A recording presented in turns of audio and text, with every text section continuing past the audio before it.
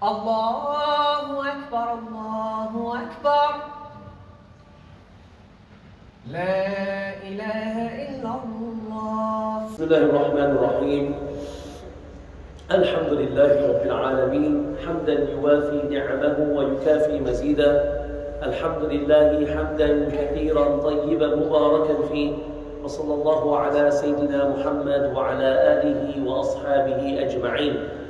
اللهم إنا نسألك علما نافعا وعملا صالحا ولسانا ذاكرا وقلبا خاشعا ورزقا حلالا طيبا مباركا يا كريم يا فتاح يا مولانا يا رب العالمين.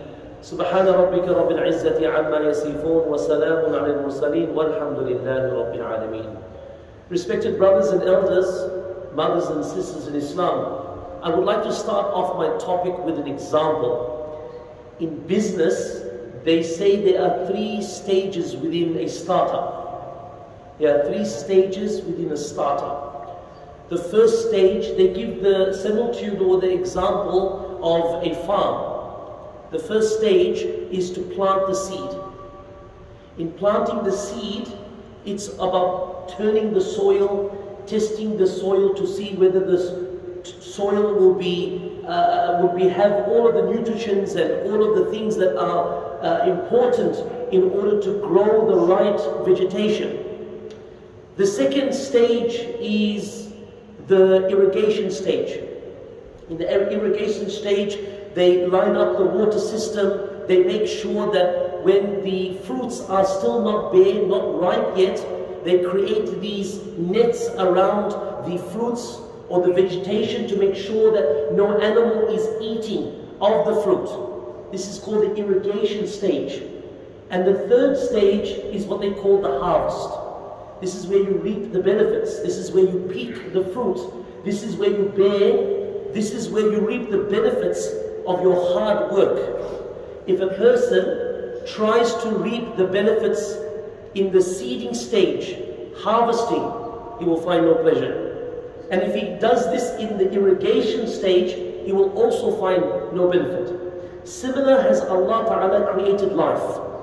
Allah has created life so that we can recognize Allah, that we can worship Allah, that we can be part of those who are successful in this life, but most importantly in the life hereafter. This life that we live is very short. And Allah Ta'ala through His mercy has made this life short because this life depends, the life that comes after depends upon this life. So may Allah Subhanahu wa Ta'ala allow us to pass, inshaAllah Ta'ala, successfully. So Allah Ta'ala has created this month, Shabaan, as a very significant month. In a similar way, the Prophet ﷺ highlights this system by saying, Allahumma barik fi Rajab wa Sha'ban wa ballighna Ramadan. Allah Subhanahu wa Ta'ala, through the inspiration of Rasulullah ﷺ, tells us that we make a dua, Oh Allah, bless the month of Rajab and Sha'ban and allow us to reach the month of Ramadan. Similar, we see that Rajab, Sha'ban and Ramadan has significance. If we look at the translation of the word Sha'ban, the word Sha'ban comes from the word Shi'ab. And the word Shi'ab in the Arabic language means the bottom of a valley. The word Shi'ab means the bottom of a valley. And we can see why. Because you have these 2 significant months, and then you find Sha'ban in the middle. You have the holy months, which is Rajab, a month where it is sacred, that one cannot fight in this sacred month. And then on the other hand, we know the month of Ramadan and its virtues. It's also called Sha'ban from Shi'ab because the Arabs used to collect water in the valleys. Remember, the valleys are always going to be the lowest point. So they would go before the month of Ramadan and they would collect the water in these valleys. So my respected brothers and elders, just like the example that I give you, Rasulullah sallallahu alayhi wa sallam in a hadith that's reported by Usama bin Zayd bin Harith. the stepson of Rasulullah sallallahu alaihi wasallam's son. He sees the Prophet sallallahu alaihi wasallam excessively fasting in the month of Shabaan. And he comes up to the Prophet sallallahu alaihi wasallam and says, "O Prophet of Allah, I have not seen you fast except for the month of Ramadan like you fast in the blessing month of Shabaan." The Prophet ﷺ replies and he says, "It is a month that is many times forgotten." What does the person say? "I'm not going to increase my a'mal, I'll wait for Ramadan." Person wants to go to diet, he doesn't start in Sha'ban, he's like, "I'll wait for Ramadan, while I'm fasting, I'll also work on my diet." A person will always create that they find themselves at the lowest point in Sha'ban, waiting for the month of Ramadan. Just like business, how you have the seeding stage, which is Rajab, the intention, having your plan in place and say, okay, month of Ramadan is coming, what am I going to do different this time? What are some of the diseases that as an individual do I know I have? My personality, my ways, do I lie, do I steal? My manners, my conduct with my wife. All of these things have to be put into consideration, and deep thought must be made in the month of Rajab. It's a seeding time. In the month of Sha'ban, the Prophet ﷺ, the second thing he says is that this is the month that Allah subhanahu wa ta'ala takes stock of every soul. The good deeds and the bad deeds are taken stock in the month of Shabaan. I would like to be in the state of fasting when Allah is taking stock of me. I would like to be in the state of fasting when Allah is taking stock of me. The Prophet ﷺ tells us that Allah Ta'ala says that in the month of Ramadan we are rewarded 10 to 700 times in reward. But when it comes to fasting, Allah says it's by me. Meaning that its ajr cannot be multiplied. Its ajr cannot be multiplied. When a person prays, can we see that a person's praying? Yes. When a person's paying zakat, can we see that a person pays zakat? Yes. When a person goes for hajj, can we see that a person's performing hajj? Yes. But can you see if a man is fasting? So fasting is something really beautiful, and we would find that the Prophet of Allah would find himself in the harvesting stage. We would find the Prophet ﷺ in the harvesting stage of his existence, and that is now excessive fasting in the month of Sha'ban. The Sahaba also mentioned that in this month it is also called the month of Quran, because Sahaba and the Prophet of Allah excessively prepared for the month of Ramadan by reading the book of Allah subhanahu wa ta'ala. So we see in history the Prophet sallallahu alaihi wasallam excessively prepared for the month of Ramadan by fasting, by reading Quran, and number 3, by salah. A Sahaba mentions that once he saw the Prophet ﷺ praying salah in Masjid Nabawi at night. So the Sahaba says that I went to stand behind him, and the Prophet was reading Surah Baqarah. And he said, I thought to myself that the Prophet of Allah would read 1 or 2 pages and go down. But the Prophet ﷺ kept on reading until he finished Surah Baqarah. And then when he finished Surah Baqarah, I thought he will go down. But then the Prophet of Allah started Ali Imran. La ilaha illallah. And then after Ali Imran, I thought the Prophet of Allah will stop, and then he started Ma'idah. And then the Prophet ﷺ went into ruku', and the equivalent amount of time that he was in qiyam, in standing, in tilawat al-Quran, the same amount of time he was in ruku', and the same amount of time he was in sujood. This was the actions and the preparations that one took, that the Prophet ﷺ took in the month of Sha'ban. What preparations have we made? Do we prepare our stationery for our children's school when school starts, or before the school, way before? Do we prepare our financials when it's the financial month, or months before the financial month? Anything and everything that we find significant in our life, how much preparation is there in what we do? And then ask ourselves the question, if we truly believe that the month of Ramadan is the month that I can change myself, I can make a difference in my life, I can see the significance that the Prophet of Allah sallallahu alaihi wasallam has mentioned, what Allah says about the month, am I preparing? This brings me to the next point. It is mentioned in a hadith that comes in Ibn Majah. The hadith mentions that the Prophet sallallahu alaihi wasallam says, and this hadith again is agreed by some and not by some. The hadith of Rasulullah sallallahu alaihi wasallam mentions that Allah in the blessed month of Shabaan takes stock and Allah subhanahu wa ta'ala forgives the sins of humanity. Allah subhanahu wa ta'ala forgives the sins of humanity except 5 people. Allah subhanahu wa ta'ala is willing to forgive any sin except the sins of 5 people. Let's go through these 5 people. Don't we want Allah to forgive us? Isn't every action that we do, whether it's charity, reading Quran, praying Salah, coming for Jummah, doing any good is about Allah forgiving us? So the Prophet ﷺ says that 5 people, Allah will forgive everyone and anyone except 5 people. Number 1, al-mushrik. The one that associates partners with Allah subhanahu wa ta'ala. The one that associates Allah with one of His creation. قُلْ هُوَ اللَّهُ أَحَدٌ اللَّهُ الصَّمَدُ لَمْ يَلِدْ وَلَمْ يُولَدْ وَلَمْ يَكُنْ لَهُ كُفُوًا أَحَدٌ. Allah is one and He is self-sufficient. He is the creator, sustainer, nourisher and provider. He is the Qadi and He is the Qudha. He is the judge of all judges, and Allah's decree is the only decree. There is no decree besides Allah's decree.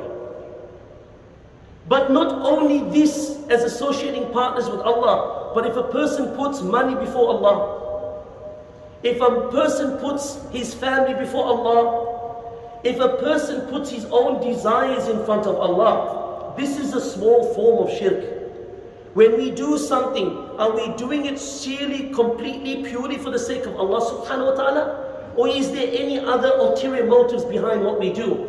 Because for Allah is only that which is completely, purely for Allah. For Allah is only that which is purely for the sake of Allah. May Allah subhanahu wa ta'ala forgive us of any shirk that we have committed. And it's a day-to-day challenge for us. One moment our iman is up and the next person swears us or says something and khalas, there we go again. So this is not something that someone can say, I've got it. It's something that we are trying to achieve in our lifetime. So inshallah, may Allah give us the ability to be part of those that we do not have shirk in our life. Number 1. Number 2, al-mushahin. Al-mushahin. The mushahin is the person that holds a grudge against someone. Allah subhanahu wa ta'ala says, I will not forgive the person that holds a grudge for somebody else. The Prophet sallallahu alaihi wasallam is sitting in Masjid Nabawi. And the Sahaba are sitting around the Prophet of Allah, and a man walks in. This man is not known by everyone. And the Prophet of Allah points at him. And the Prophet ﷺ says, oh my companions, he is guaranteed paradise. Abu Hurairah said, Ya Allah, this is what we lived for. So we followed him. 1 day, 2 days, 3 days. But we saw nothing about him that was out of the ordinary. What he was doing, we were doing. Why has the Prophet of Allah guaranteed him paradise? So on the 3rd day they come to him and say, oh brother, the Prophet of Allah has guaranteed you paradise, but we don't know why. What you're doing is what we are doing. Look at the answer of the Sahaba. This Sahaba says, I do not know of any action that is out of the ordinary. But an action that I do with istiqamah, I can tell him. And that action is, before I go to bed, every single night, if anyone hurt my feelings, I would forgive them. Anyone that hurt my feelings, doesn't matter what they did to me, I would forgive them. And number two, if anyone I hurt, I will not go to bed unless I go and ask forgiveness from that person. The Prophet ﷺ gave ishara, indication, saying for this he's getting paradise. The guy that is muscly is not the guy that is defined as a man. One day I'm sitting in my house, in my masjid, in Academy Alive, and my child says to me, "What's a man?" And I said, "Son, a man is a person that is brave." And he says, "Explain." I said, "I'll give you an example." I said, "How old are you, son?" He said, "I'm 13. I said, "If a 4-year-old or a 10-year-old comes to you and stands in front of you, and you stand in front of him, is that being brave?" He says, "No." I said, "Okay." I said, what if Uncle Robbie comes? I don't know if anyone knows he's Uncle Robbie. He's a friend of mine. Tattooed, fully tattooed, bald head. Massive guy. What if he's standing in front of you? Now we all know Uncle Robbie's a teddy bear, but let's just say he's aggressive. And he's standing in front of you, and you're still standing there. I said to him, "Are you scared?" He says, "Yes." "But are you standing there?" He says, "Yes." I said, "That's bravery." That's bravery. Not doing the things that is in our control, but that which is out of our control, but we're scared. That's being a man. Today's time, we've hide the definition of a man as a guy with tattoo, speaks like a British, has this type of, wears a suit, has a briefcase, knows his computer. We have defined everything else besides what Islam teaches us what is a man. So being a man is able to forgive and to forget. And this is one of the topics, inshallah ta'ala, I'll be talking about specifically, inshallah, in the next couple of weeks, inshallah. Fa'afu wasfa. Not only to forgive, but to forget. Don't bring it up. Don't mention it again. If you have forgiven, it's of the past, it's history. Let bygones be bygones. Turn a new plate. Have a clean heart. Only the strong man can do this. This is a true strong person that can forgive for the sake of Allah subhanahu wa ta'ala, that Allah is bigger than him. That because Allah says forgive, he says, "I've forgotten."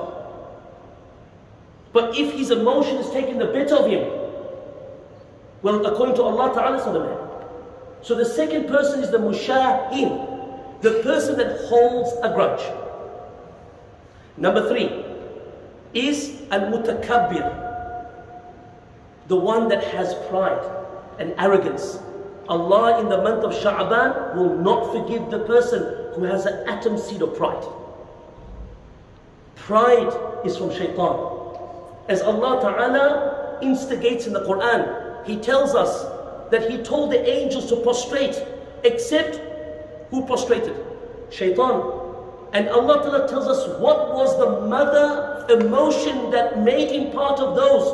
Kana adu mubin. He's an open enemy. Aba wastakbara. He refused because he was proud. So if we have a morsel of pride, in this hadith it's mentioned, in the month of Shabaan, Allah will not forgive the person who has a morsel of takabbur, pride in his heart. Number 4 is al-muqati'. Number 4 is al-muqati', the one that severs ties. The one that severs ties. In Surah Baqarah, Allah Ta'ala tells us, what does Allah Ta'ala say? Allah Ta'ala says in Surah Baqarah, الَّذِينَ يَنْقُضُونَ عَهْدَ اللَّهِ مِنْ بَعْدِ مِيثَاقِهِ وَيَقْطَعُونَ مَا أَمَرَ اللَّهُ بِهِ أَن يُوصَلَ. Allah is defining what is kabair. Allah is defining what is a person who's a mudlim, a person who is a person who's a corrupter. Allah Ta'ala says He is the one where Allah Ta'ala told to join, He separates. He separates. Mothers, fathers, children, brothers, society. You know, musallis that were together for years. One issue happened, bang, societies split apart. One small thing happens and we can't pray behind that person anymore. One thing happens, we find any and every reason not to speak to that person, not to respect that person. That is not part of a believer. Because Allah subhanahu wa ta'ala tells us in this hadith that Allah does not accept the dua of a muqati', a person who severs ties. Number 5, and the final lucky 5, al-mudmin. Al-mudmin. Al-mudmin is the person who justifies the sin he's doing. Oh, it's alright, as long as I'm praying. It's okay, it's sometimes, not always. Yeah, it's alright, Allah is Ghafur Rahim, Ghafur Rahim. One is, you know, I'm sinning.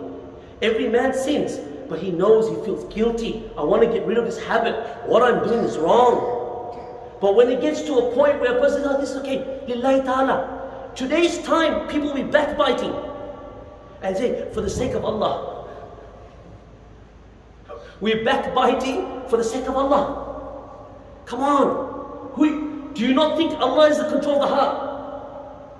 Do you not see that Allah Ta'ala knows what's in the heart? Do you not think that we'll be accountable? Do you not think we're going to die? Do you not think that you're not recorded? Allah Ta'ala records what's in the heart. Do we not think that Allah Ta'ala records what's in the heart? So the mudmin is a person that Allah Ta'ala says something is haram, forbidden, and the person justifies it, acts upon it by justification. So let's go over it one more time. The hadith mentions in the month of Shabaan, the Prophet ﷺ says, Allah is willing to forgive any sin except for 5 people. The first one, al-mushrik, the one that associates partners with Allah. Number 2 is al-mushahin, the one that holds grudges. Number 3, al-muqati', the one that severs ties. And the 4th one, I missed one. Mushrik, al-mushahin, al-muqati', al-mutakabbir, the one that has arrogance. And number 5, al-mudmin, the one that justifies one's sin. So this month of Ramadan, as mentioned, is the month of irrigation. For those who are coming late, we mentioned the example that these 3 months, Rajab, Sha'ban, Ramadan, is the like of the seeding stage of planting, irrigation stage, Sha'ban, and the harvesting stage, which is Ramadan. In order for us to get full benefit from the month of Ramadan, we need to occupy ourselves with the actions of what Rasulullah ﷺ done through authentic hadith, which were 3. Excessive fasting in the month of Ramadan. Number 2, excessive Quran recitation in the month of Sha'ban, and excessive salah in the month of Sha'ban. A note before I end off. When we talk about fasting in this month, the ulama through the hadith have mentioned that one should not fast the entire month. Imam Shafi'i rahimahullah says you should fast the first 15 days and not the second 15 days. Jumhur ulama, the majority of the scholars say no, you can fast as much as possible based upon another hadith, except the last 3 days. Another hadith mentions that you should not only fast on a Saturday. If you're fasting on a Saturday, you should fast on a Saturday plus another day. The exceptions to this rule is that if a person took an oath and he broke his oath, then he has to do consecutive fasting. One can do so. The other way or reason that a person can fast consecutively throughout the month, if a person is having to pay back a fast. And Allah subhanahu wa ta'ala knows best. May Allah ta'ala bless the month of Sha'ban, allow us to reach the month of Ramadan. Wa akhiru da'wana, and alhamdulillahi rabbil alameen.